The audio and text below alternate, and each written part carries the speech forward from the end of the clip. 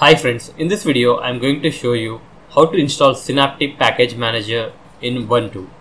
For those who don't know what is Synaptic Package Manager, it is a graphical package management tool based on GTK Plus and APT.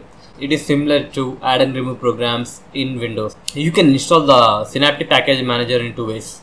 One is through Ubuntu Software Center. Open Ubuntu Software Center and in the search box type Synaptic.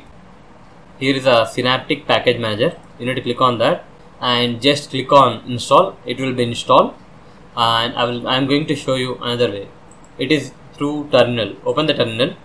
First you need to type sudo apt update. Since I am running on Ubuntu 16.04, I am simply typing sudo apt update. If you are running on 14.04 or 15.04, you need to type sudo apt get update. Okay, after that hit enter the password.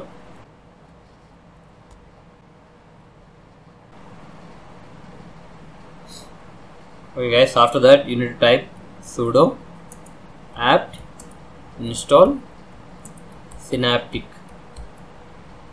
Hit enter. Do you want to continue? Yes.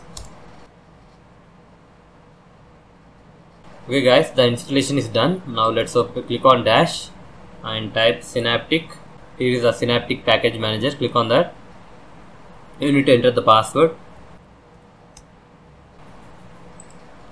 Here is a Synaptic Package Manager. Using this you can install and remove the software packages. That's it guys. Hope you like this video. Please subscribe to our channel. Thank you.